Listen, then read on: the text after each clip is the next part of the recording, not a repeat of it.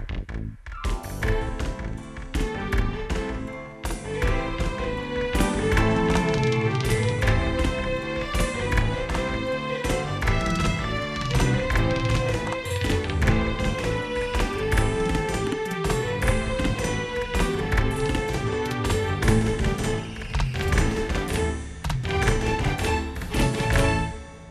evening, ladies and gentlemen. Welcome back to another session of Speak Your Mind.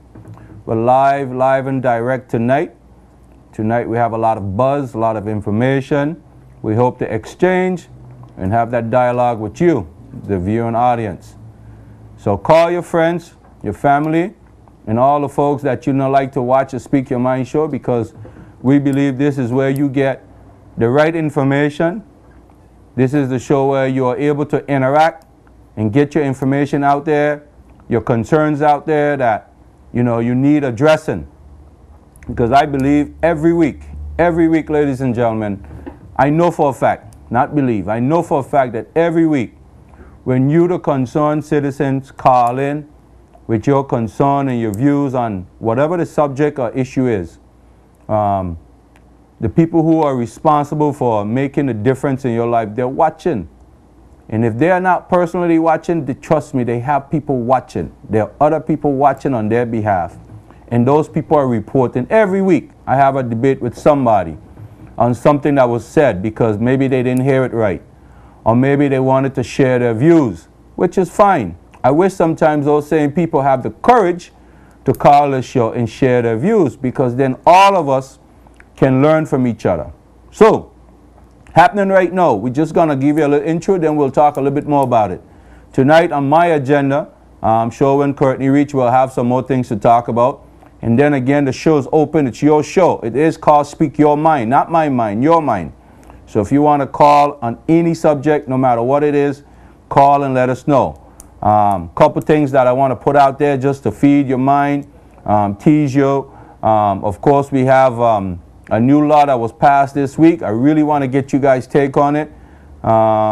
It's an attempt to equalize or balance the scale between our kids in a community, and I thought it was a step in the right direction. I would like to see some more of this, and I'll tell you a little bit about that later on. But of course, that law, we'll get into that. Again, it is something to help balance the scale. Some of us think it's going to wreck families and all of this other crazy way of thinking. But at the same time, some of us believe that it's only right that kids who are born out of wedlock, born to the side woman, or however you want to classify it, children who are not born in a relationship where the husband and wife, where the man and woman is married, those kids now will have some way of balancing the scale. And I think it's right. It's only right. All kids should be born equal. And if any man who decides to go out and have a side child outside of his relationship, that child should have rights to whatever it is you leave. Of course, you do have a choice. If you want to leave them anything in the end, you have an opportunity. You can leave a will. If you don't leave a will, then you just leave a chaotic situation. So it's good for all sides, and everybody still have control of their life. So I want to talk about that tonight. I want to get your take on it. Happening right now, we have another historical moment in the BVI history. You'll see some of the images on the screen right now. We have a new party launched tonight, the PEP, People Empowerment Party, launched tonight.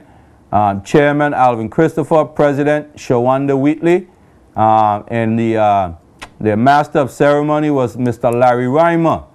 So we have 3 folks who launched a new party tonight.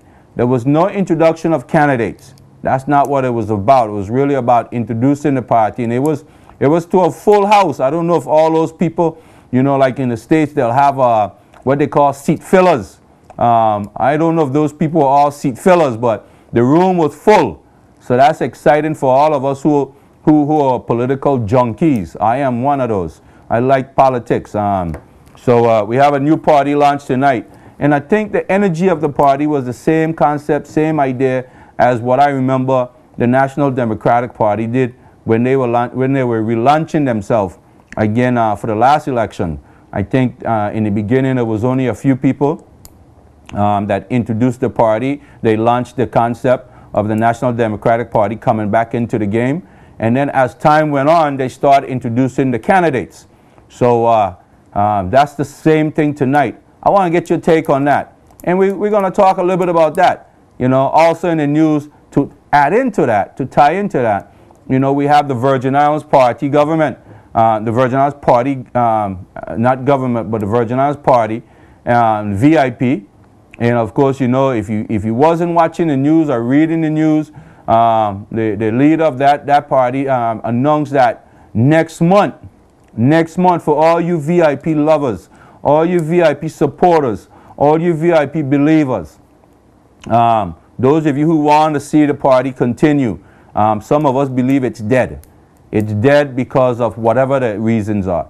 But all of you who want to see the party continues, there's an open invitation for next month. I believe it's the 23rd. If I'm wrong on that, please send me the correct date. And it's according to Mr. O'Neill. It's an opportunity for all of those who don't want to see him continue to come and lend your voice, vote. If you don't want him in, vote him out.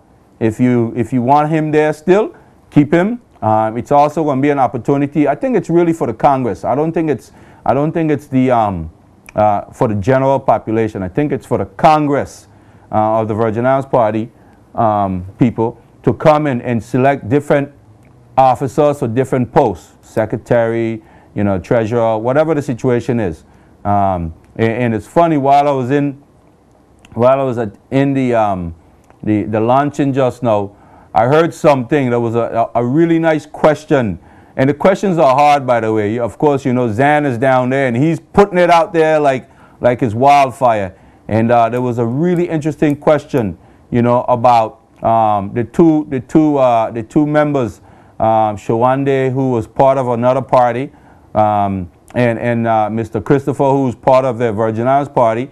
And the question was posed to Mr. Christopher: has he resigned from the Virgin Islands Party government, from the Virgin Islands Party? And he said, well, he didn't answer yes or no, but he simply said, if you could show him the structure based on the Constitution, there should be some structure in place.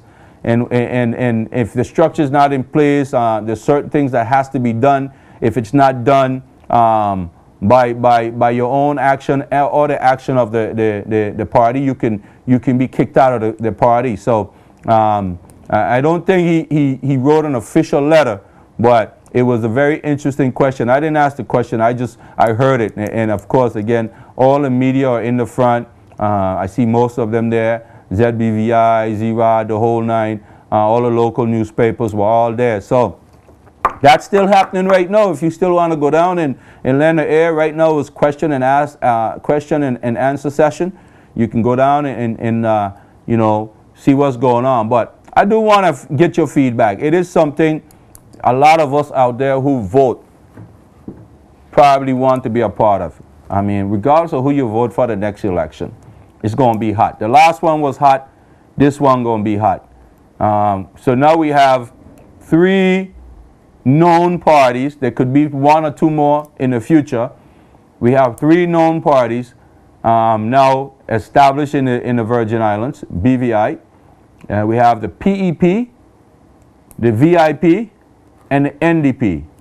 So you can choose which one of the P you want to be affiliated with. The choice is there. A lot of you are saying, oh, we don't really know who we're going to vote for if we don't vote for the NDP.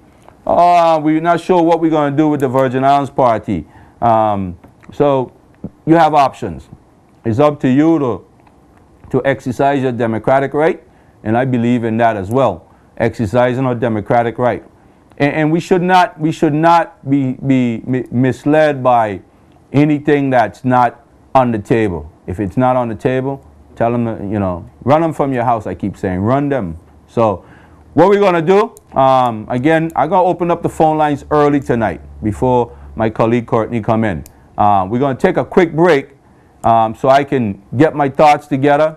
And then, again, I just put two really hot topics out there. I know both of those will affect pretty much the general population in the BVI.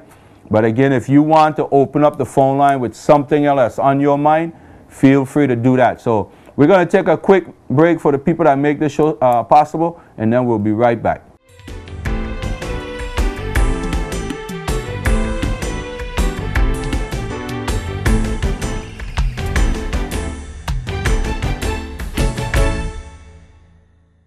Say hello to the Digicel DL700, our newest best value Android smartphone with a 4-inch display, front-facing camera, and a 5-megapixel rear camera. It's perfect for snapping and sharing. Plus, it's super fast, so you can do more, play more, and share more. And choose to download from over 1 million apps available in the Google Play Store.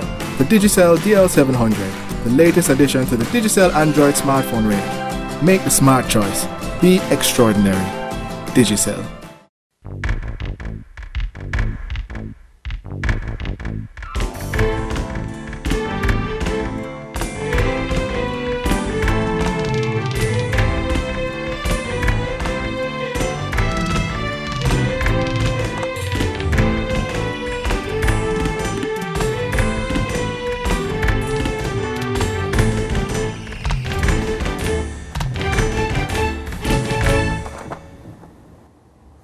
All right, so welcome back. So on the break, I got like 3 or 4 texts, so I'm going to hit you on those texts real quick. One person said the VIP is dead. Don't rule them out yet. We don't know. That's the nice thing about politics. You know, sometimes it seems one way in the beginning, and then down the road things change, and things could change all of a sudden. So next month we'll see what happens. You know, again, the Congress is summoned to a meeting. I think it's ironic that, you know, Mr. O'Neill made it himself clear when he was being interviewed. He was interviewed, I think, by telephone with BVI News and Platinum, and, you know, they all talked about Mr. O'Neill saying that in the Constitution they were supposed to meet 6 times a year. 6 times a year to have some real structure in the party. Well, they haven't had any in 2 years. That's 13 different meetings they miss.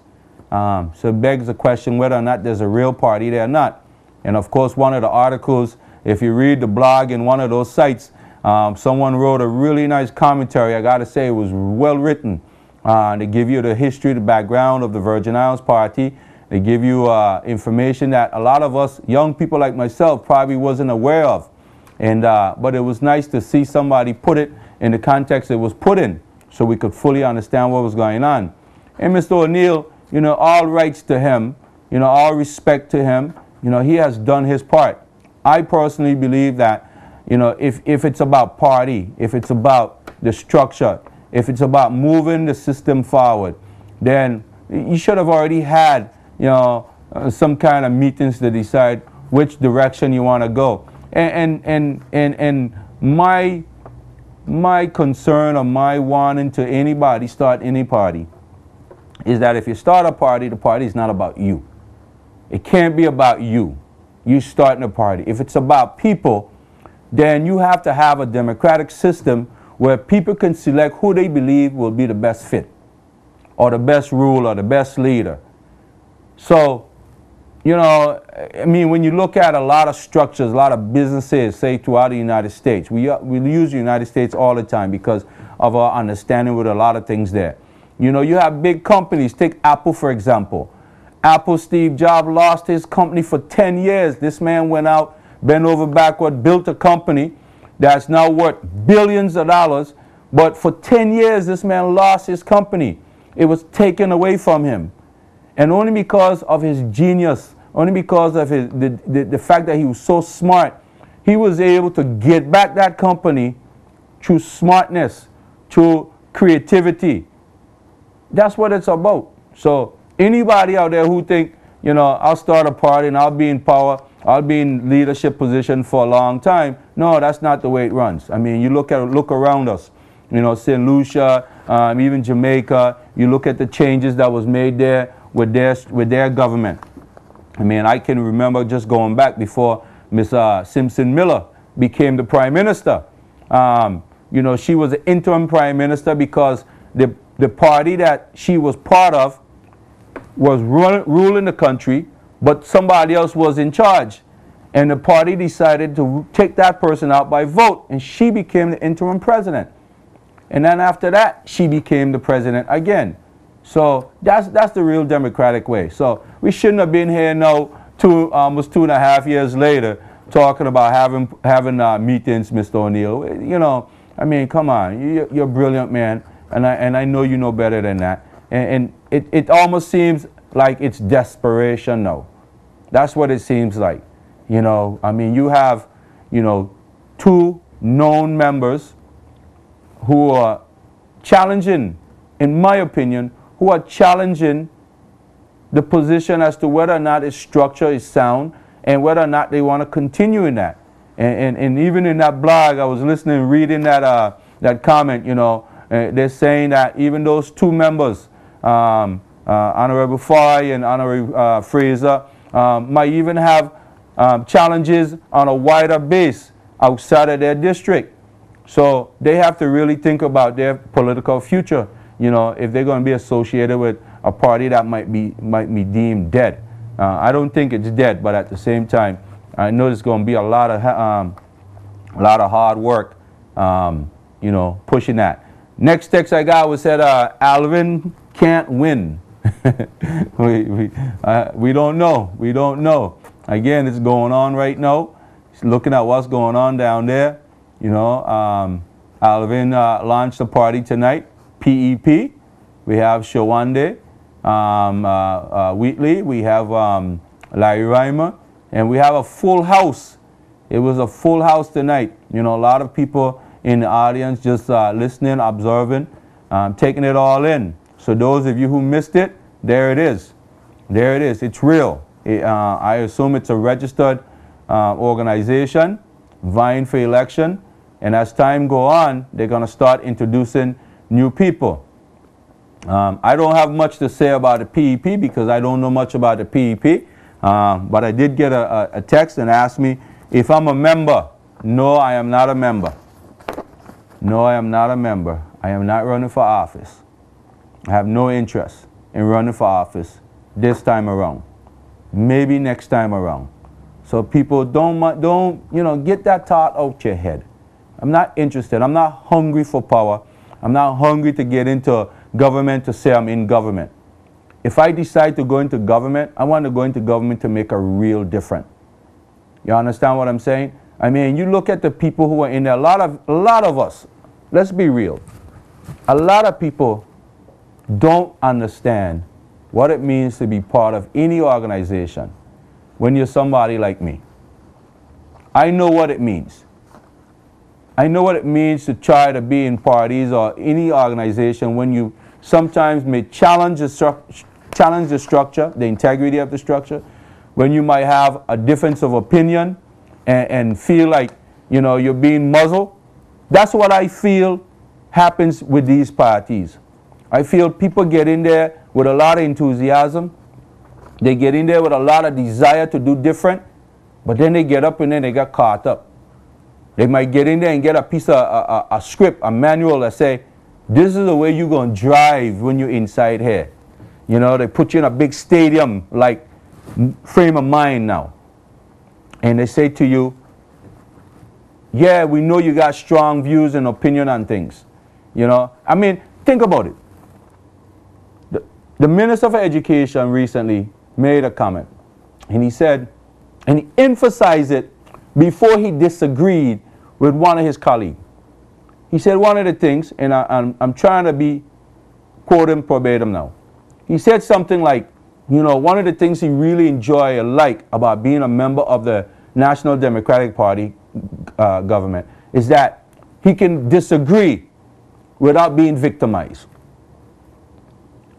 I read into that thinking the reason I would make such a statement is because sometimes, I'm not saying this is what's happening with him and all. Listen to what I'm saying so you don't misunderstand.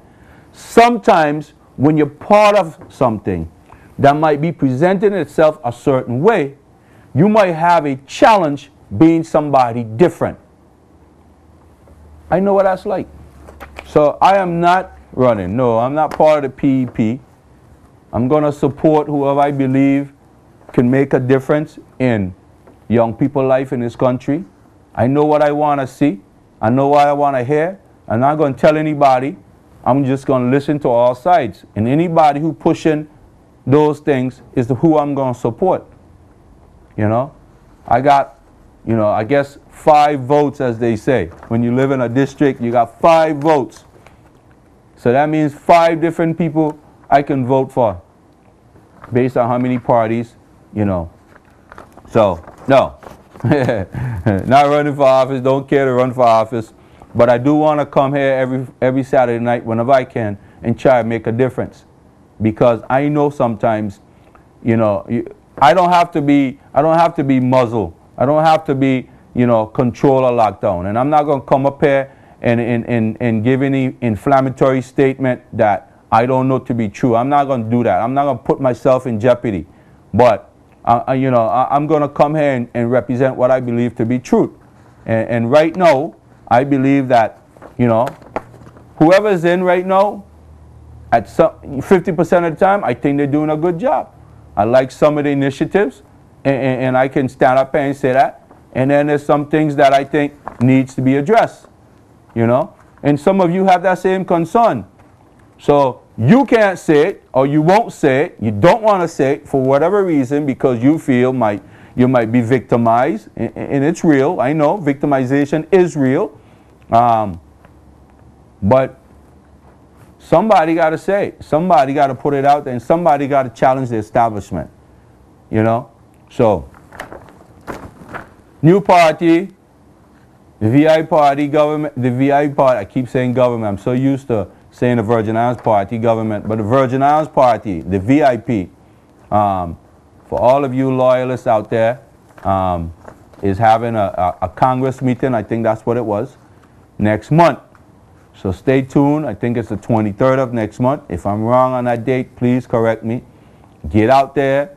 Go do your due. If you still believe in the party, you still believe that it is the party of choice, go out and bring it back.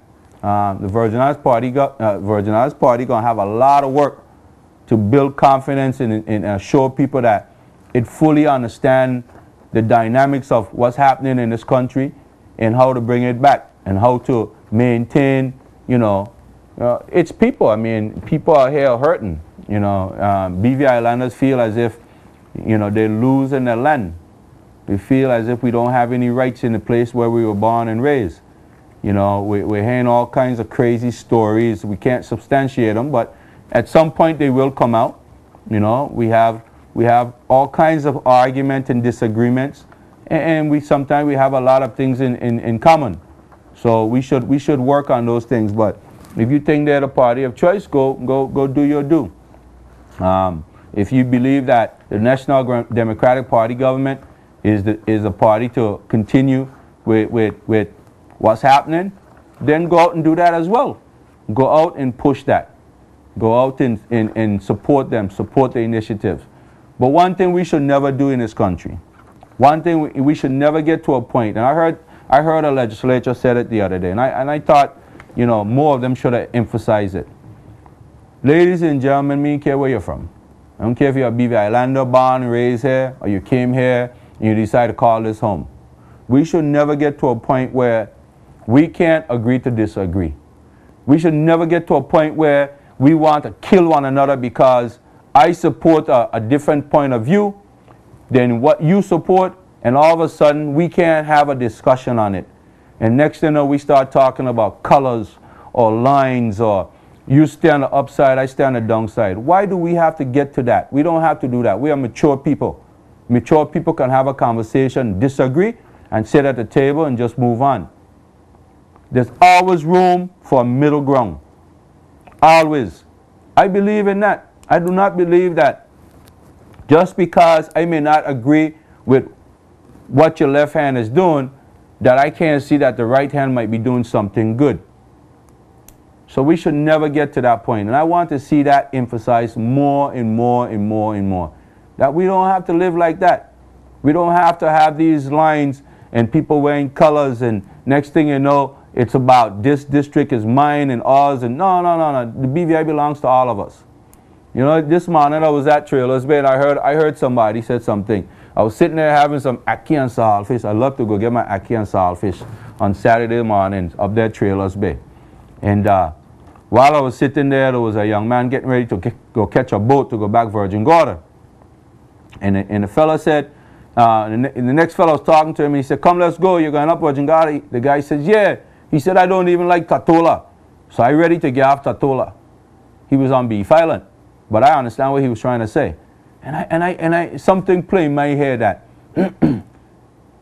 you know, it don't matter if it's Tatola, Virgin Gorda, Anegada, Just for Night, what?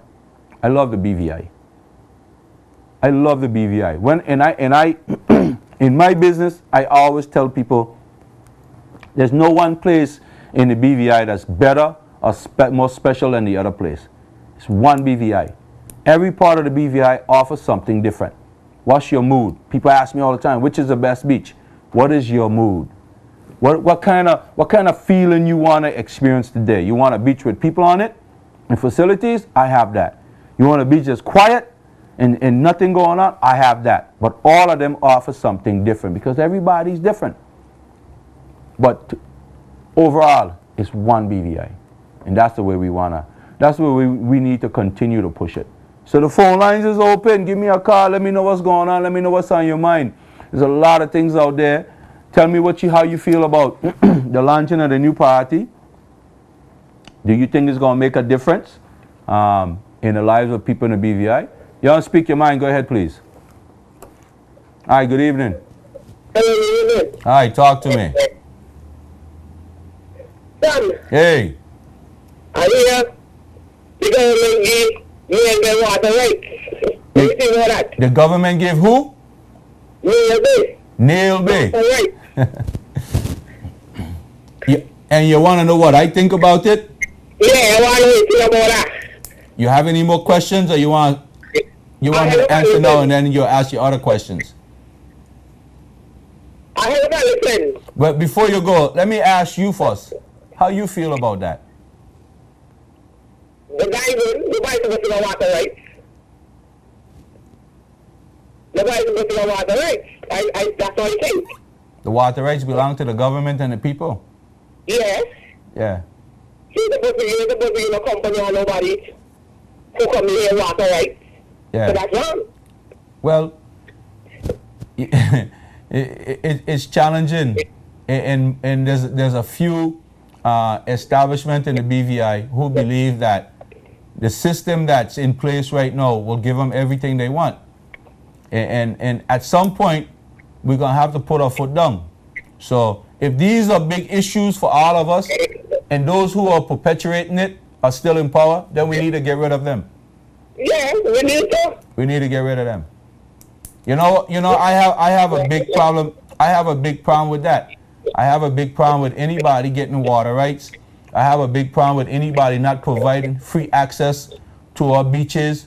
You know, I have a big problem to anybody who's blocking off, you know, entrance into beach areas and reef. I have a huge problem with that.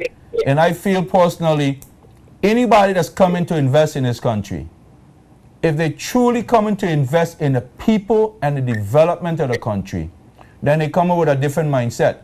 But if they come in only to pretty much take for themselves, then you're going to always deal with that. You're going to always have people blocking off beaches like Guava Berry Beach. You're going to always have people blocking off beaches like, you know, up in Beef Island, there's areas up there. You're going to always have people in places like Smuggler's Cove telling you about non-public access. You know, those kind of foolishness. We should be clear. You know, we can't run we can't run the beach. My friend, that's just a start, and it ain't just the beach, you know. It's neighborhoods, it's communities. Trust me, you know, it's coming. It ain't just the beaches. It's going to get more and more, and that's why when you look at a lot of places like in the States, you see them so divided and so segregated, because that's the same mindset they come here with. And there's people who are running the show who believe in perpetuating that type of mindset. That's why we're here having this discussion right now. So no, I don't support it. I think it's wrong. Anybody who if the government give anybody water rights, it should be fishermen, it should be the general public, it should be the people who could enjoy it for the rest of their life, generations to come. Yeah, it's true. I believe that too. Definitely. Where you calling from, Virgin Gorda? Yeah. All right. How Virgin Gorda looking now? You get up there clean up yet? Not yet. We're trying. Well, we got a lot of work, man. You got people getting water rights. You got people building their own desalination plant, not tapping in and supporting water and sewage. You got all kinds of things happening in Virgin Gorda. So let's get it together. All right, thanks. All right, my brother. Thanks for the call. That's something I heard just now down at the luncheon of the PEP. I hear Larry emphasizing and reiterating what I believe Alvin Christopher had said, that folks were granted water rights. I'm not sure exactly what the dilemma is on that, but it's something that we could look into. But I tell you something, you know, what really bothers me and what really hurt me, you know, I sit on today and all of us can agree that we have challenges in our community with our young people. All of us can agree to that. But you know what really kills me? Is to hear people continue to condemn our young people and say they don't want to work. They don't want this. They don't want to do anything. We have challenges, yes. But if a young person walking by hearing that conversation could easily get turned off and think, well, if that's the way they feel about us, then we might as well just continue to behave the way we behave. I think we should think and say opposite. We should continue to encourage young people who we see are having challenges doing the right thing, and maybe try to instill some different way of thinking on them. And I think, again, it should start when you're young. So please, if we are saying it, others are saying it, and others are using it as an excuse to control and manipulate our system, and we can't allow that. We cannot afford that. We got a lot of people who are trying, who want to do for themselves. We got to provide the opportunity for them to do it. You want to speak your mind? Go ahead, please. Hi, good evening. Hey, good evening, Sam. How are you? I'm good. Yourself? I'm good. All right. I just wanted to give my take on the water rights. Uh-huh. The thing that disturbs me about the water rights is the fact that we don't have any mechanism in place where the majority of the people is against something and government still go ahead and implement it. We saw the same thing with the buy water. The entire country almost against, but yet still that government was able to go ahead and deal with that situation how they wanted to. I believe it's certain things that should be referendum. Certain things should have to go to the people. And we as the people should decide what those things are. Yeah. But you know, you said we don't have any mechanism, and I appreciate that comment. I think we do. We have the Constitution, and we got a few people who are willing to fight. I saw a headline earlier in one of the news sites, said freedom fighters. We got a few people who are willing to challenge the establishment and challenge the system. We had it done in Be Violent. We had some folks, and right now those some of the same folks who fought for Hans Creek and some of those areas. They actually went to court, and it's ironic that some of the same people who fought on that fight are now laying down the towel, and they've even had some of our biggest names, investors, help support and sponsor some of their initiatives. So we do have some mechanism in place, but it's who gonna pick it up and run with it, and then it's who gonna support and sponsor it and help, you know, bring it forward. But you know, my friend, there is a serious fear factor in this country. There's a nasty fear factor in this country, and I understand why so many people stay in their living room and have that conversation in their living room, because you know things are hard. Sometimes they feel they might have to go and beg for some help, and don't want to be ashamed or embarrassed. You know, they might take, for example, the luncheon. I want to get your take on that too. you know, some people might just want to come out and exercise their democratic right and listen. But because if they come out and go to that, somebody else might see them there and say, oh, he's or she's a supporter. So therefore they'll stay away. They'll stay away. And that's the problem. We're creating this division and this mindset, you know, in this territory. What do you think about the launching of a new party, my friend? Well, I think a variety is always good. I think it's good for two reasons. That the current parties are not giving the people what they want. They should have a choice of another party. I think it's good because this may encourage some of the younger people to get into the political arena. So I like the launch, but I would like to see what they're bringing to the table. Yeah. Another thing that sort of like disturbed me is we have these elections and we really don't have question and answers to the running party. Absolutely. They just debates. Have their little marches, give you a little food and drink, and we go ahead and vote. Or debates. Don't forget the debates. That's the most important thing, I think, when these guys are running. We should see debates among them so we can understand how they think, you know, what kind of things they're going to put in place if they do get in. You know, I think that's really what's missing out of our election process. Yeah, of course. And the people have to press for what they need. Yeah. Because the parties that are in power, they have no real incentive for change. Because right now it's going to either be us or them. So we miss this fall, we get it back in 2 years. You know, so the people have to put pressure on the parties, pressure for them to deliver. And you can't know whether they deliver or not unless you ask the questions. Yeah. And you can judge by those performances. Yeah, definitely. Thanks for having me. Yeah. Thanks a lot for the calls. Appreciate the comments.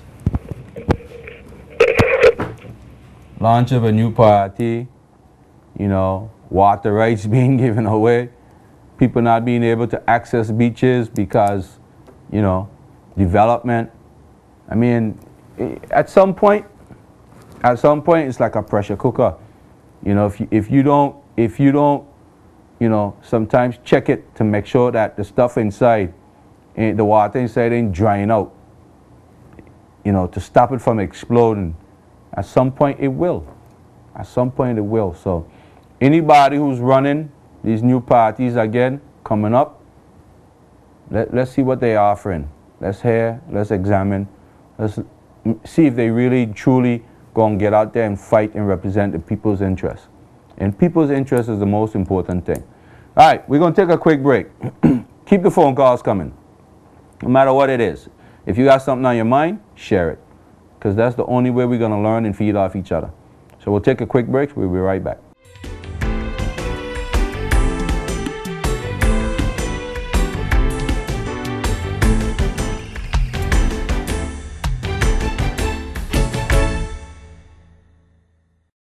Say hello to the Digicel DL700, our newest best value Android smartphone with a 4-inch display, front-facing camera, and a 5-megapixel rear camera. It's perfect for snapping and sharing. Plus, it's super fast, so you can do more, play more, and share more. And choose to download from over 1 million apps available in the Google Play Store. The Digicel DL700, the latest addition to the Digicel Android smartphone range. Make the smart choice. Be extraordinary. Digicel.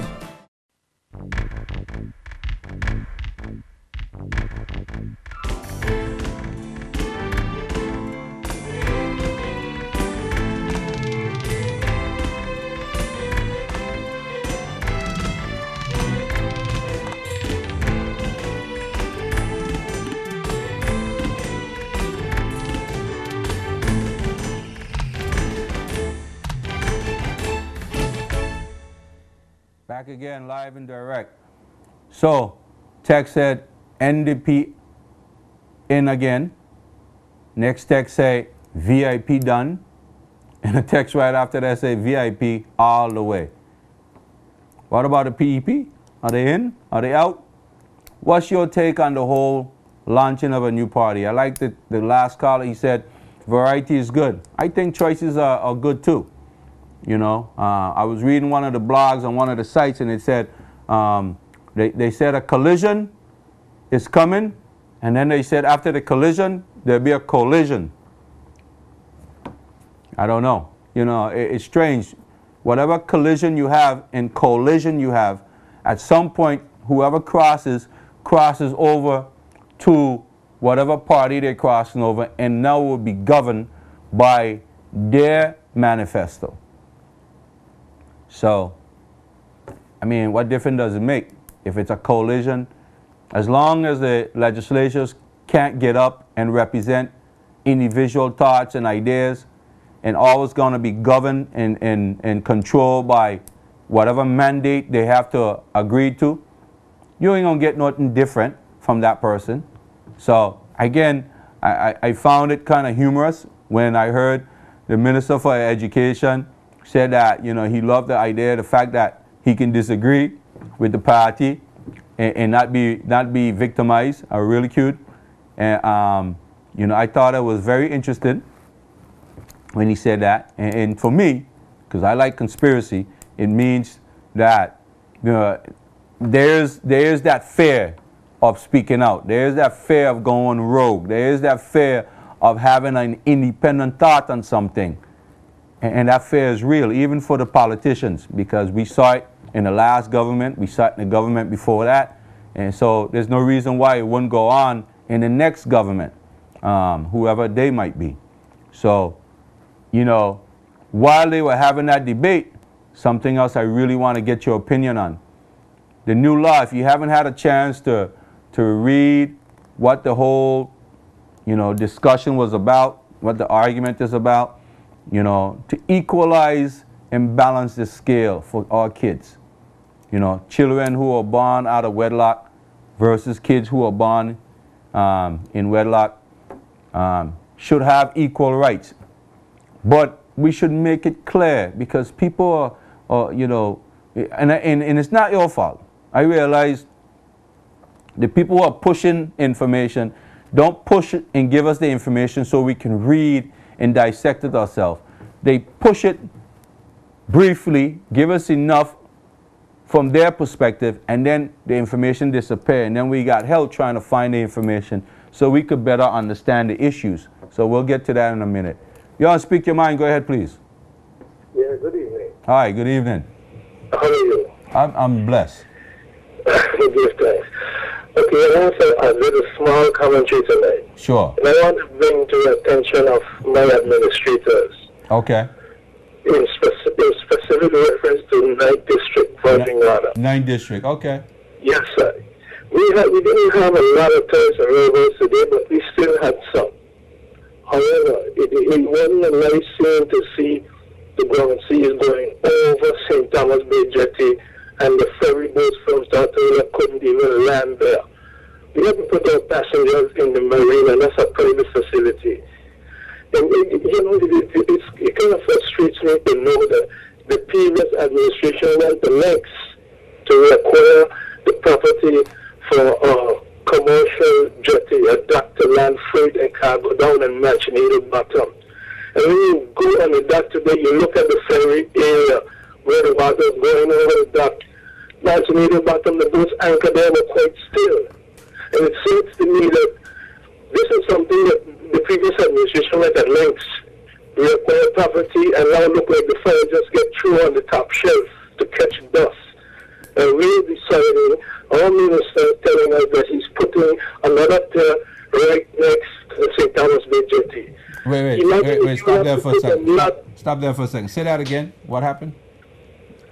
Well, we are told by our Minister of Communication and Works that we are putting another finger pier next to St. Thomas Bay Jetty. On the right side or left side if you're heading in? On the left side, close to the entrance to the marina. Okay, if I'm heading in, it would be on the right, closer to the reef. Yes. Okay. That means you'd have the same effect on a day like today, and you wouldn't be able to tie up the inside, left or right. I just want to bring this to the attention of people. Look what really going on. The previous administration went the lengths, They said we acquired the property, they had it surveyed, they had a road demarcated. And for whatever reasons, some of us know that our governmental administrators decided we didn't do that. We gave them a $2.5 million extension right next to the previous one. So, that's a waste of time. So when they extend, if he does put in that extra finger, right? What does that? How does that affect the cargo boat? Are they able to come in at the same place where the cargo boats come in? I don't see very much difference either, because it means the port, commercial facilities, and the tourists will still be operating from the same venue. But what I'm asking is, are they going to move the cargo landing, or how does that work if you put in another finger there? I guess one would be for each. One would accommodate the tourists and one would accommodate the cargo. We need to ask our minister these questions, because he's taking it upon himself, budgeted $2.5 billion to build a theater without even coming to the people. And this district has various meetings and discussion on this. And the former premier went to great lengths and tried to push this acquisition of this property at Manchester Bottom. But for whatever reason, most of us know that our administrators now choose not to do that, which is ultimately necessary, because somebody's going to get hurt bad at that venue. Imagine you have on Sunday or Monday, you're supposed to have like 4,000 or 5,000 people coming. Imagine if the ground sea is still up. That means we have to take most of those people and return this property in the marina. This, I find, is not acceptable. It is not acceptable by no means. Yeah. Well, that's one point I have. All right, let me, before you move to the next point, I want to get a solution from you, though. Give me something that we can work with. If they were listening right now and didn't think about this one solution, what would be your solution? We need to go ahead with our production at Manchester Bottom. We need to reallocate our cargo dock. That's what we need to do. Gotcha. We need to take it away from their pier. And separate the passengers from the cargo and put the cargo down at Manchester Bottom, where we propose the whole community. We had endless discussions numerous times. And we decided that was the solution. All of a sudden now we're getting another pair rammed down our throats. That's not nice. And it doesn't do anything for the solution. But I just started to mention that today. Definitely. I just started to mention that. Definitely. And to go on further, I heard you ask one of the previous callers if the 9th district is cleaned up yet. I don't know what they mean by cleaned up, but it is a terrible state. If these comments are directed straight to the solid waste department, or I said they changed the name to waste management. Obviously, there's no management of this waste, because we have tons and tons and tons of old vehicles piled up on a site at St. Thomas Bay. St. Thomas Bay was the original capital of the BVI. We have a dairy pond there, and we have tons and tons of old vehicles, and apparently the minister is not making any attempt to move them. We need to have them moved from this island. And not only pile up there, throughout the community, people are getting used to hoarding derelict vehicles and keeping them on our properties as if we want to decorate it. This is not our way of life. This is a diversion, and the people who rely on to clean up this and change this is our minister, who need to come and take a tour of the district, man, and see what we got going on. You know, I've seen the district representative of Guatemala today, and you have sites even to approach his office. You have said that it is not acceptable to one's eye. Said that our department would really like to take action, but because of ministers directing who to back off and who to leave and what to leave, they can't get anything done. Definitely. It is disgusting, and I want to make a personal appeal to the minister. Take a tour through Virgin, please, because it's terrible. This is the #1 tourist destination among us in the BVI. We can't change that. Yeah, but you do have some competition with Justin Dyke. But Carla, I love the discussion. Walk with me here tonight. I got another caller. Yeah. I want to get that other call in, and then when the rest of them go silent because they don't want to represent, I want you to call me back with the other points. I listen to you. Go ahead. Walk with me. So I'm gonna hang up on you. I'm gonna get that other call, and then I want you to call me back when the rest of them go quiet. We need to work together. Whether we pay the PV or what, we need to work together to solve these problems. Absolutely. Call me back. Call me back with other points, Yeah. please. You can't, you know, I'm going to do this tonight. I had a complaint the other day that, you know, some of you sit back and you get real quiet and you're afraid to call. And when other people call, they're too long. So, y'all speak your mind. Go ahead, please. Hello. Hi, good evening. Is it? You're live and direct. Talk to me. Hello. Yes, I'm listening. You're live and direct. Talk to me. JTV? Yeah, yeah. Yeah, I kind of. It's a live show. You can go ahead. You're listening to yourself on the TV, so you move away from the TV or turn it down. You're listening to yourself on the TV, so you move away from the TV and turn it down. Yes, boss.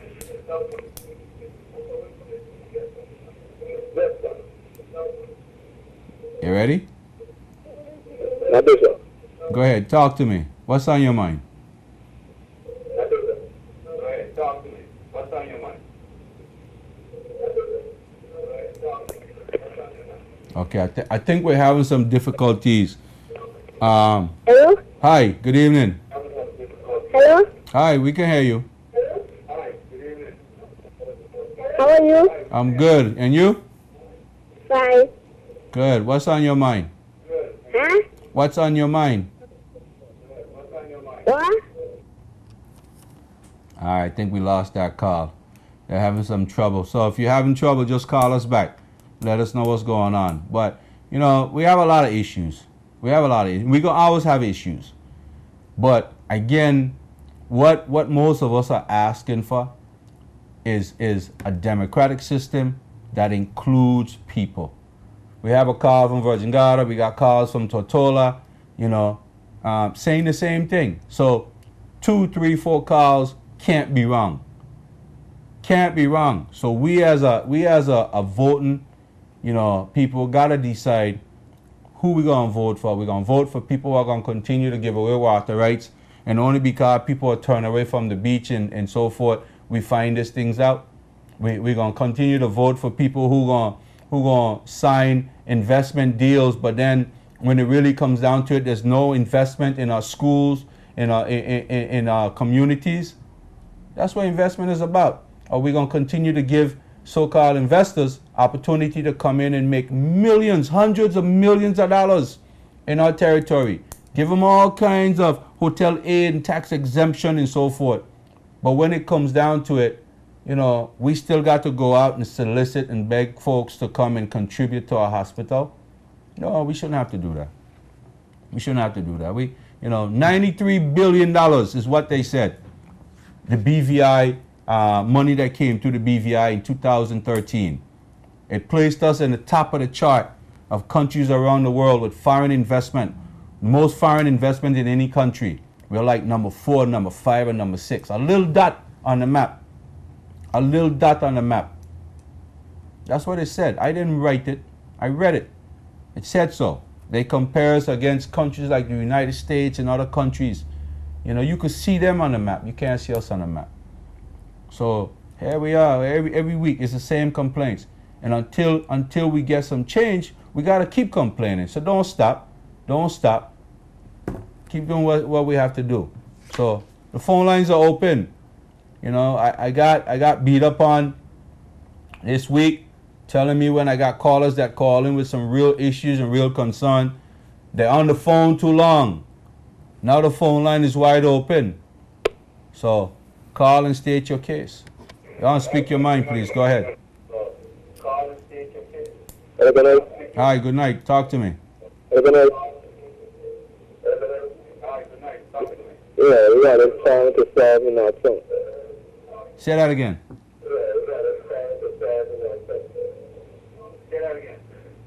see we got it trying in our tongue. You have a little Problem in our tongue.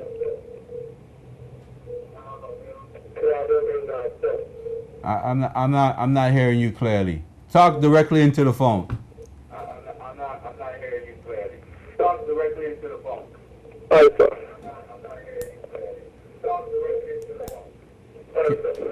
Can you hear me? In that song. You have a little clotting in that song? Yeah, okay. Okay, what does that mean? No problem.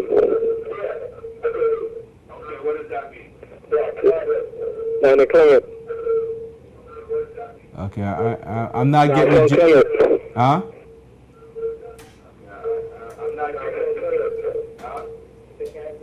I'm not getting the gist of the conversation, so either try to call us back on a clearer phone, or we're gonna continue to have a hard time understanding you. But I know you're trying to say there's something going on in North Sound.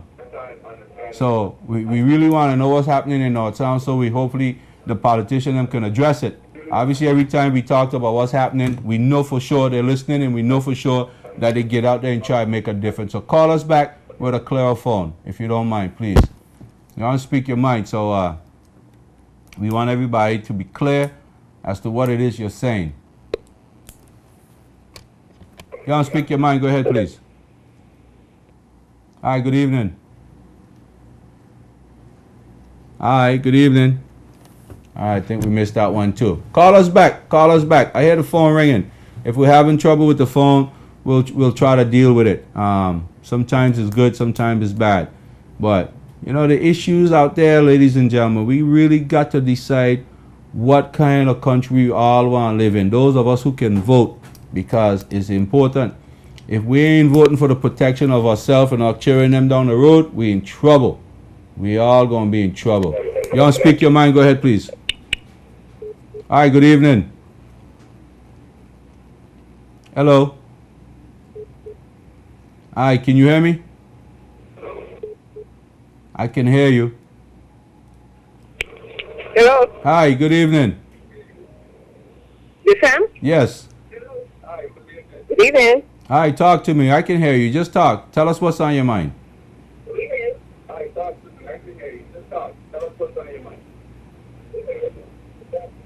Hello?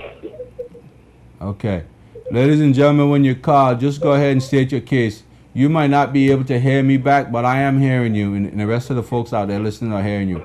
So if you're hearing me, just go ahead and state your case. Can you hear me?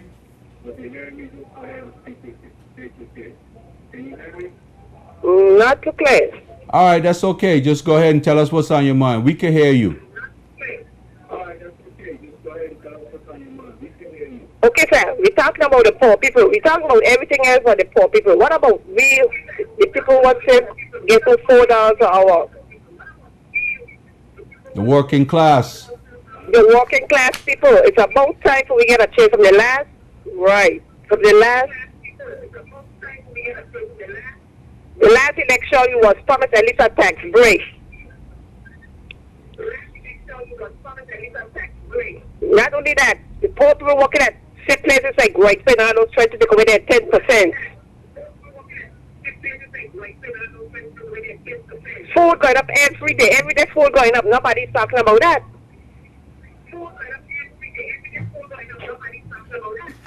We all talking about big ship and this and that. Nobody's talking about the working class people. That's what threw out to stop in the sun and vote for these people. And it's nonsense. It's time for we get a raise or something and do something about tax break and the food. I agree. It's ridiculous. And both people are working right there, but these all over the place. And they want to take away them get 10% and want to pay them $7 an hour. Ridiculous. I want to hear you talk about that, Sam. Definitely. I'm going to touch it right now. All right, you have a good night. You too. Thanks for the comments. That's a big issue. So, we got three choices. We got a Virgin Islands Party government, Virgin Islands Party. We got a PEP, and we got a NDP. You want to speak your mind? Go ahead, please. Hi, good evening. Yes, sir. How are you doing? Talk to me. Mr. I'm here. How are you doing? Who's this? I'm here. How are you doing? Okay. I thought you said your name. Sorry. I'm good. Oh, good. Listen, I just heard you mention something about people not contributing to the hospital, the new hospital development. No, that's not what I said, but go ahead. But there's something to that effect anyway. And then there's a letter on the radio asking people to donate to the hospital. Okay? Now, that might sound good in itself. But I have a different take on that, Sam. Okay. Now, when the hospital started, we had money that could have finished and built the hospital finishing and furnish it without looking wrong. The politicians, them, who are in charge of that project, raised the money by the 5 million and 8 and 10 million to raise the money. And now, the politicians, them know, the minister responsible for health now, having a campaign now on the radio asking the rest of us to donate money to finish the hospital. What do you think about that? I think it's crazy. Me too. I think it's crazy, but if you want to contribute, that's up to you. Well, I understand that too. But again, but what I'm saying, Sam, is those people who wasted the money, it was supposed to go now out of their own pocket and put that money back to finish the hospital. Never happened. But that's not supposed to happen. Never happened. But But then, that's what's supposed to happen. but then you got 12 to 14 years of people who should be contributing them back to the hospital, because That's what I'm saying. you have that much people who are involved pushing this money out that they know, first of all, they didn't have to push out.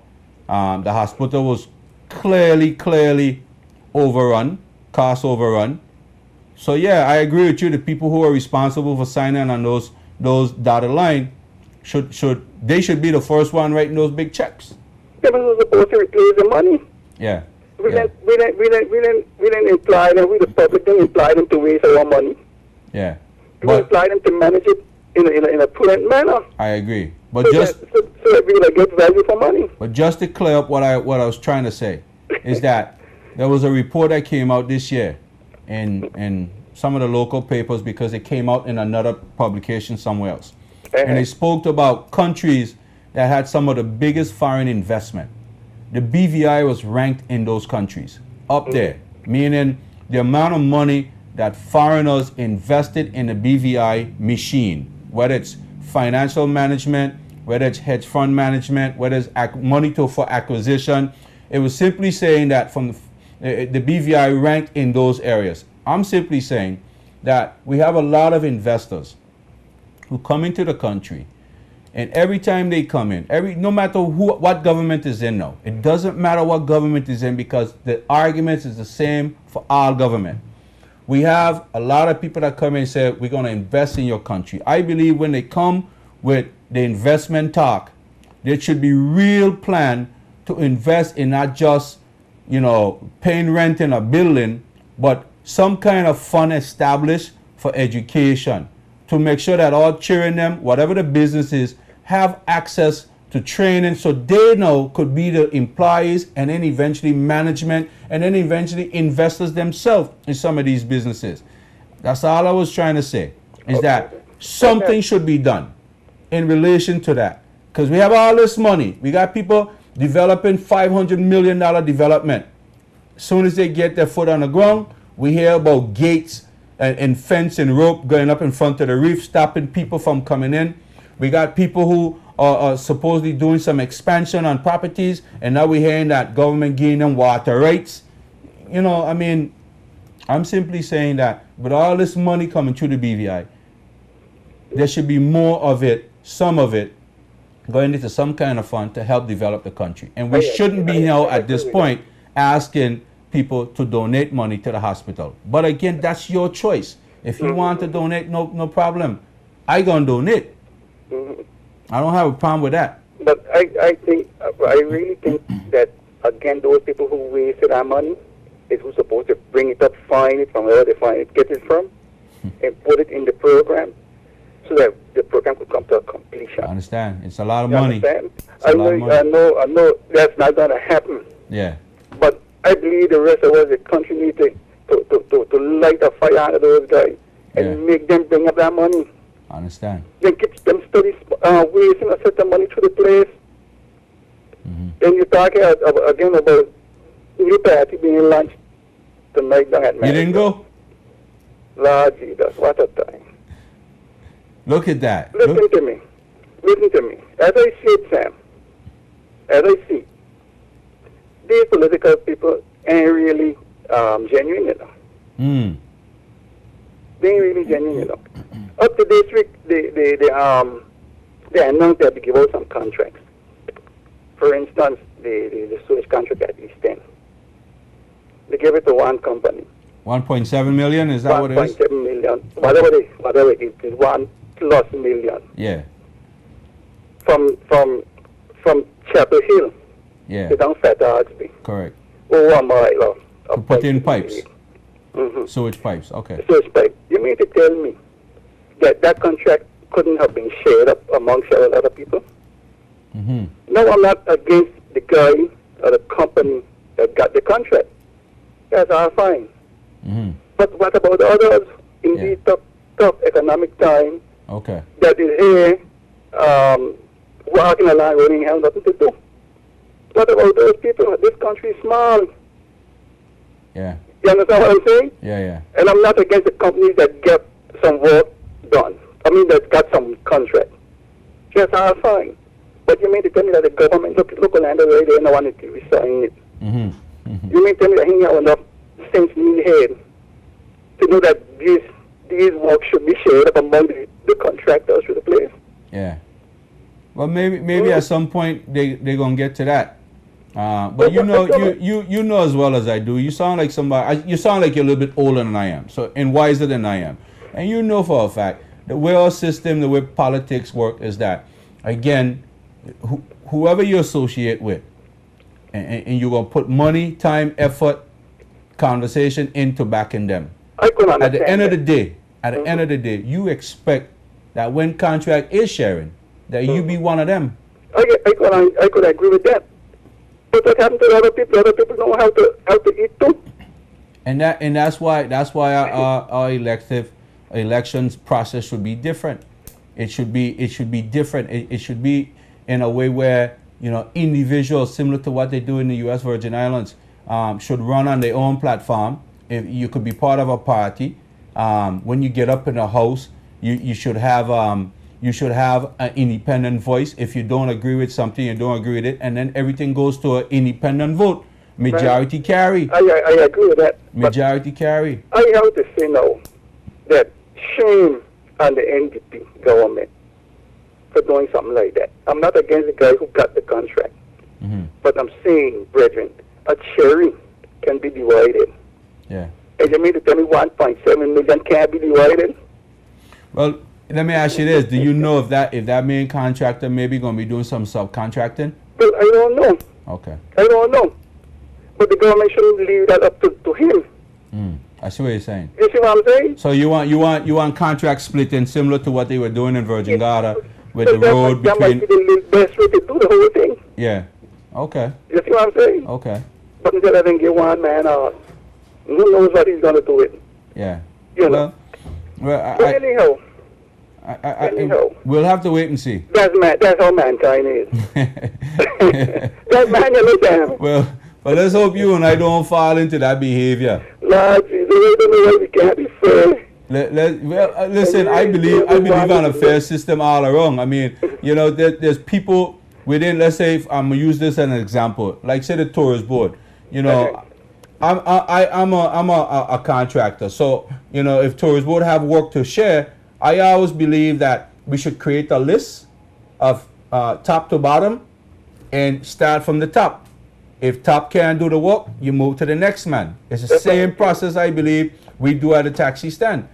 You come, you put your number on the board, top to bottom. That's reasonable. Who's first? And regardless of the size of the contract, as long as each person is on that list, is capable and qualified to handle any amount of work, because you'll set your criteria, then let's say you have a list for people who can handle a $2 million contract. You got 10 of them. You start from top to bottom. Anything under $2 million, top to bottom. Anything over 10, the same process take place. So it's going to be tough.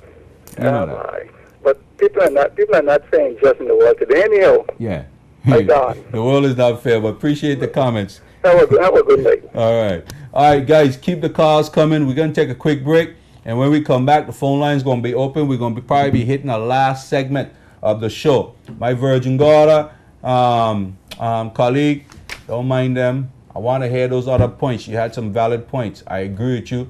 I do want to get some clarification on St. Thomas Bay because I don't think most people understand the dynamics of what you're trying to say. And you're right. There was some debate, acquisition of land up there to move the cargo dock someplace else and maybe develop and clean up the area where people are coming in and separate the two. You don't want to have cargo and people and passengers coming in. And then the lady who called about the $4.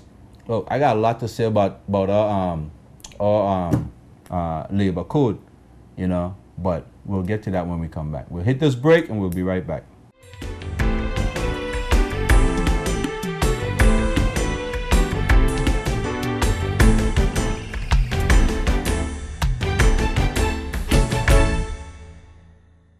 Say hello to the Digicel DL700, our newest best value Android smartphone with a 4-inch display, front-facing camera, and a 5-megapixel rear camera. It's perfect for snapping and sharing. Plus, it's super fast, so you can do more, play more, and share more. And choose to download from over 1 million apps available in the Google Play Store. The Digicel DL700, the latest addition to the Digicel Android smartphone range. Make the smart choice. Be extraordinary. Digicel.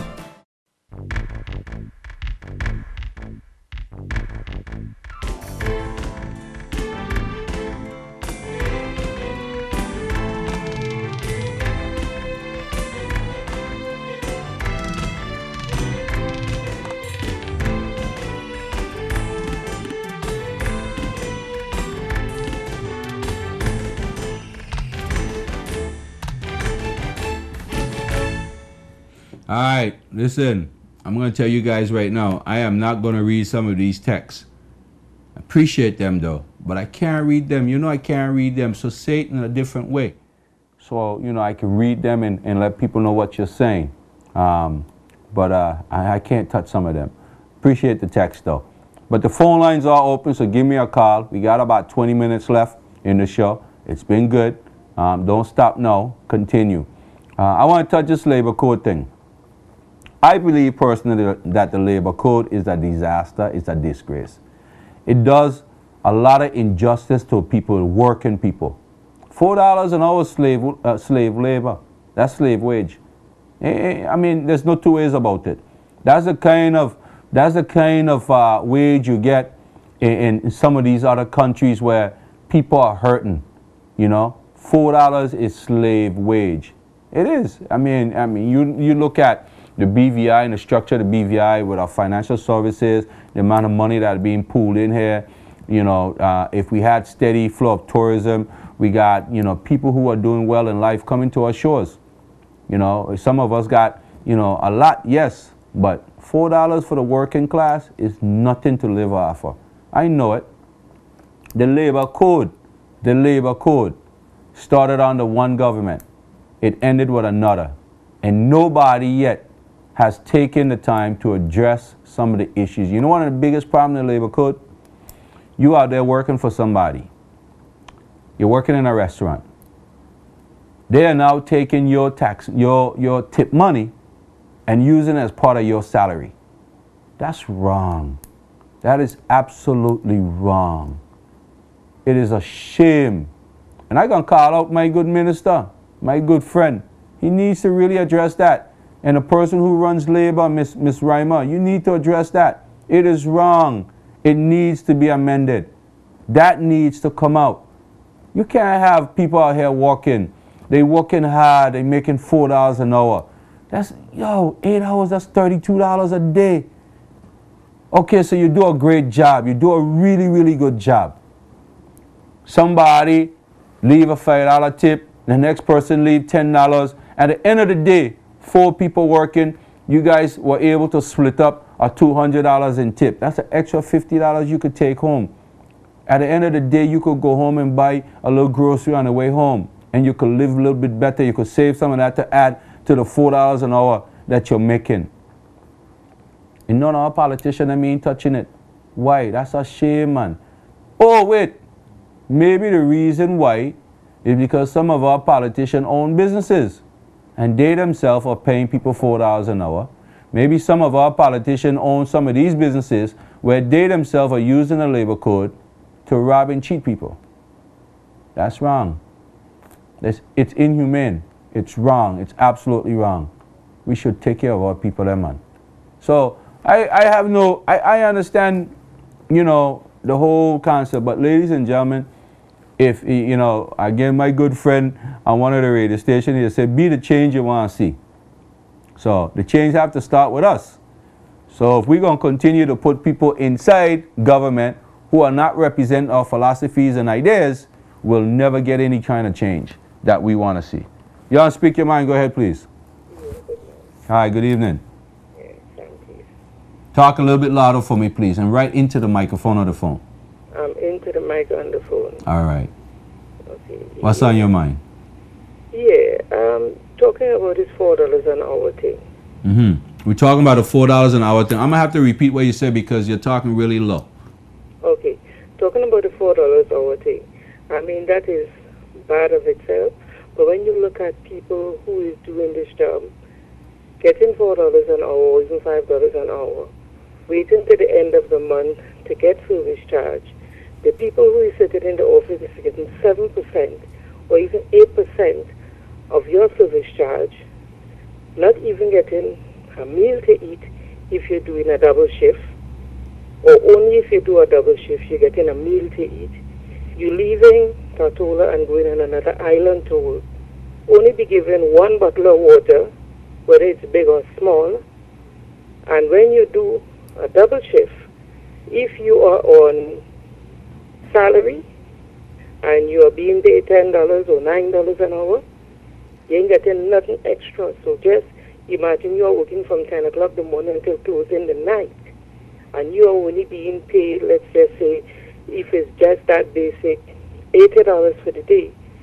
And then you come in and tell me, oh, your tip will make up the rest of the money. That is crap. That is nonsense. That is high-class slavery. Mm-hmm. That is high-class slavery. That's what it is.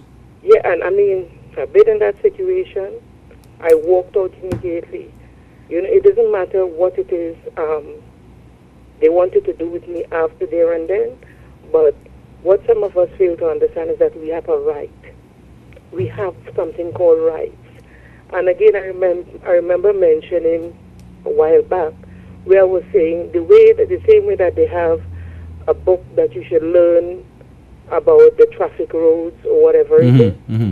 I think labor should implement a system where when you come in, you have your work permits. They have this little book that they're giving you on your rights and what their codes and what they stand for. Mm-hmm. Because a lot of people would not sit down and listen to you or even listen to what's going on in Legisco to understand what is going on because they're too busy trying to work to make more than $5 an hour. Yeah. Cannot even go to the supermarket, cannot even send the children to school, and they have absolutely no help.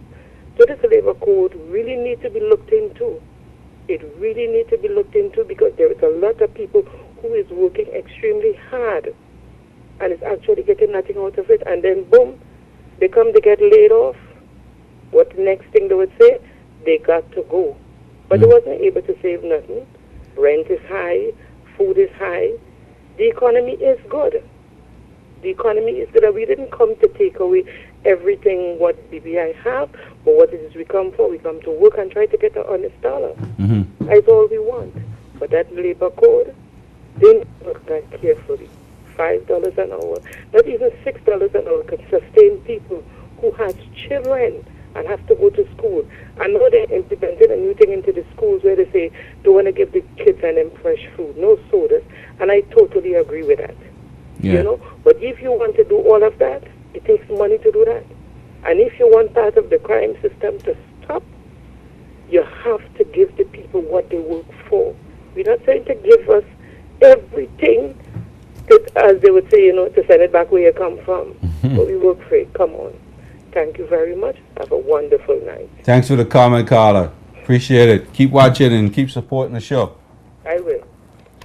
I agree with the caller. The only thing I'm going to say, though, ladies and gentlemen, is that I believe there's some... Let's get to the car real quick. Y'all speak your mind. Go ahead, please. Yes, Sam. What's up? I'm here. Talk to me. Well, it's been a long while since we chit-chat. Okay. I'm glad we could do it tonight. Yeah, like I say, I'll be back on the party. Okay. You got a lot of feedback in the background. I'm hearing a lot of noise. Turn that down a little bit for me. Is that better? Yeah, a little bit better. Okay, like I was saying. Yeah, is the TV still turned up? No. No. Okay. Go in the next room for a minute so we could have this good talk. Yeah, much better. Much better. Like I was saying. Uh-huh. I had a chit-chat with the government for the new party coming up. You had a chit-chat with Sharonda today? No, a couple of days gone back. Okay, good. The gentleman who owns the cafeteria complex. Mm-hmm. Yeah, and he told me that he'd be working on a new party. And I said, I wish you had the best of luck. I said, what I'm saying, we need something, a change in a big way. I mean, we have gone through a lot. And we have people coming in, we have people going out. We are, you can say, we are BVS, but we say we someone similar to USA because people are coming here thinking that we are the transport for them to get to the United States. Mm-hmm. And it's been happening to us over and over. And I haven't been listening, I've been seeing, I've learned to speak Spanish. My next move is to speak French, I'm reading Italian. Because we have people coming to Tortola and they are not American, they are going into Tortola. They have more rights than us who live there. Mm-hmm. And we as Tortolians have to realize, yes, we need help in Tortola, but what kind of help we're getting, we have to be careful what we're doing. Yeah. You have to be very careful because, yes, like the Minister of Education health said, the parents have to take care of the children. You can't just say, hey, yes, I was there, I made a mistake. It has to be corrected. United States, when you have a child and you don't support the child, automatically your paycheck is going to get tapped by the government. Mm-hmm. Automatically. Mm-hmm. Whether you want it or not, it's going to get tapped. And I'm saying we in Tortola have to realize we have the right to do certain things. But we have to look forward towards the benefit of what will happen for the future year coming. And this new party that's coming up is a mixture of constitutional people. I heard somebody talking about them and say certain members who are in the NDP, VIP, are going to join this party. Mm-hmm. And it's going to be a mixture of people who were running for council. They didn't make it, but they come back to try it again to see what happens. Yeah. So, well, what I'm looking at. Well, Carla, you know what's unique is that you have the records of the Virgin Islands Party, you have the record and ongoing record of the National Democratic Party, and now you have somewhat of a record with some of the members in the new party. So you're gonna have to sit down and take 3 manifestos and compare them and do some check marks, and you're gonna have to say, that's nonsense, or that's good. No, they didn't do that. Yes, they did that. At the end of the day, you add up the pros and cons, and whichever one wins is the way you should go. You know, I'm not telling you how to vote, but I'm simply saying you got to use something as a guide. I'm agreeing with what you're saying, because that's exactly what happened. Because we have a young students come out of college and out of high school who are prepared to vote, but they do not know what's going on. Mm-hmm. They need someone to give them some direction. Yeah. And that's why we don't have that in Tortola for the new voters. Yeah, definitely. Well, we got about 2 years left to try to figure this thing out. So like I said earlier, there's some good in what's happening right now that I don't have a problem with, and then there's also some things that I think I have a problem with that needs to change. So let's see what happens. let's see what happens. Well, Just keep your like foot to I'm the saying- ground. Where I can say we don't need things to come and take over because a lot of us do not know anything about the pound and shilling. Yeah. I'm telling you point blank, we do not know. We are being spent American dollars from the time of a small child. That's right. And we do not know anything else but that. Like I was saying, from the time I was small, we were the ones supporting the United States Virgin Islands. Now the reverse process is happening. We have to go there to get what we need for it because we don't have it here. That's right. And it's too expensive. Yeah. Every Friday at night or every Saturday morning, the boat goes to St. Thomas, and when the boat comes up from St. Thomas at 6 o'clock, the amount of food that's coming from St. Thomas, customs is collecting money like crazy. Yeah. Yeah, definitely. And it's something that we try to correct it, but it's not going to be corrected. Got you, caller. Anyhow, enjoy your show. Yes, well, appreciate you watching and keep taking part, you know. I'll do that. All right. Yeah, guys, so as I was saying earlier about this whole labor code thing, the labor code is a disaster. It's a disgrace. And it's like, it promotes slave wage and slave labor. You know, I don't see anything good in it. And the government needs to, any government, this one and whoever else come in, needs to address it. You want to speak your mind? Go ahead, please. Hi, good evening. Good evening, sir. How you doing? I'm good. Yourself? Okay, yeah. With this minimum wage that you all are talking about, I do believe that at least there's something in the labor law saying that that people in the workplaces could form their own union and come together and decide what they can do about even the minimum wage and even the service charge, the thing that it makes, you know. And I think people should at least get together, you know, and discuss the service charge and their tips and that kind of thing, you know, because it's unjust for people to take tips on service charge and pay them a little bit. Yeah. You know, and it's something that the labor department is supposed to look into. You know, but when you have people in the labor department and they're looking and they're having other interests on the outside, you know, so that causes a lot of conflict. You know, so that is something that we need to address. You know. I agree.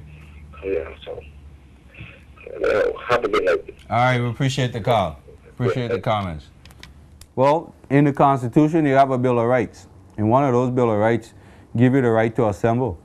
And if people want to get together, do it, you know. Restaurant workers should get with other restaurant workers and come up with some ideas how you can, you know, all get together and fight this issue, because it's a problem that's going to be affecting you for a long time if you don't take a stand. And whether you're from here, you're from here, as long as you're working and you're being treated this way, you have a right to be treated humanely, not inhumanely. And to me, it is an inhumane situation, you know, to go out there and work for nothing, and then owners and operators of these businesses are now taking your 7% and pretty much using that to pay you as salary. That's not right, man. It ain't right. My God, it ain't right. You know, and you will really think that the people out there who are supposed to be representing your cause and your issue will be really, truly seeing that this is a problem. But like I said, maybe some of these people own businesses, so we don't know. As far as, you know, anybody running for office, again, back to the whole, you know, new party lunch, hey, congratulations, big ups, you know. But let's see what's in the booklet. Let's see what's on the table. Let me hear the argument and the discussions. Let me see the debates, you know. I really, really think that people should boycott any rally if these people don't agree to debate the issues with each other or against each other. You know, I really think that we need to boycott. Don't go to none of them if we can't get them to come together. I mean, you look at democracies, you know, 100 1,000 times bigger than the BVI. And they have debates. They have that debate so people can really sit down and examine the issues, listen to the questions, and see how each person or each candidate say that he or she will be able to deal with it. And it's only healthy. You get a meaningful understanding out of something like that. Also, something that really needs to be pushed more, and I commend the NDP for the last campaign. They did have some question and answer session, and those were good. Those were good because a lot of people such as myself were able to put some things out there, some conscious things that maybe they know but didn't want to acknowledge, and people were able to see, well, hey, that's a real problem because it's happening in my area. Instead of wait until after they get in, and then all of a sudden you got to make an appointment to go see them just to voice your concern on these issues. So it's been good. It's been very good. I'm glad that we were able to cover a variety of issues and topics out there.